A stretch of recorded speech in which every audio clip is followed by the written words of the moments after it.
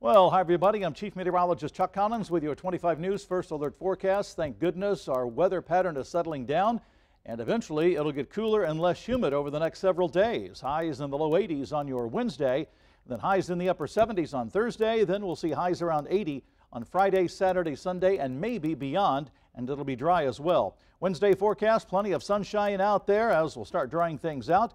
Forecast highs over the next few days, breath of fresh air on Thursday especially, and feeling good for the weekend as well. And rain chances are down over the next several days. Here's a look at that 10-day trend, and the nice weather and the dry weather will continue through the weekend and the early part of next week. All the forecast details coming your way on 25 News, and make sure you download our 25 News First Alert weather app.